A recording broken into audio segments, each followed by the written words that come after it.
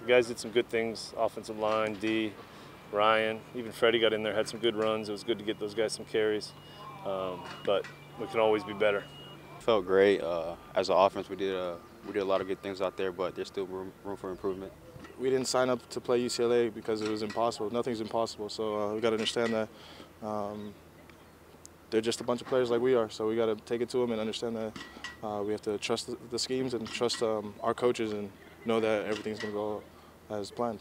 This is a good football team, you know, and now they're going to have, you know, how much juice, you know, after a record comeback, and you know, this is an incredible challenge now.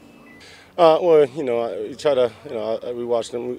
It's good to finally watch an opponent and scout an opponent from this year, so that's always a positive. We try to just worry about us and what we do and kind of what our defense is built to do. And so, you know, obviously watching film, we take some notes, but ultimately we want to be able to do what we do on defense and what our kids believe in. So hopefully that gives us the best chance on Saturday. I mean, you got to give them respect. They know how to play, they know how to finish. So as a team, we got to make sure that we capitalize on everything, that they have any mistakes, capitalize on it, and understand that we just got to keep going, and all gas, no brakes. But it's going to be something special for me because, you know, obviously transferred from there, and I can't wait to play against my former teammates.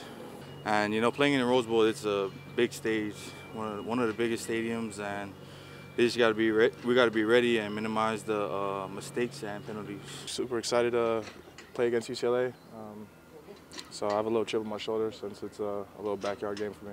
Well, I think a bunch of guys will enjoy it, especially our Southern California guys. You know, I'm sure they grew up watching games in the Rose Bowl or watching on TV, you know, in their neighborhoods, people talking about it. It's going to be a great experience for these guys.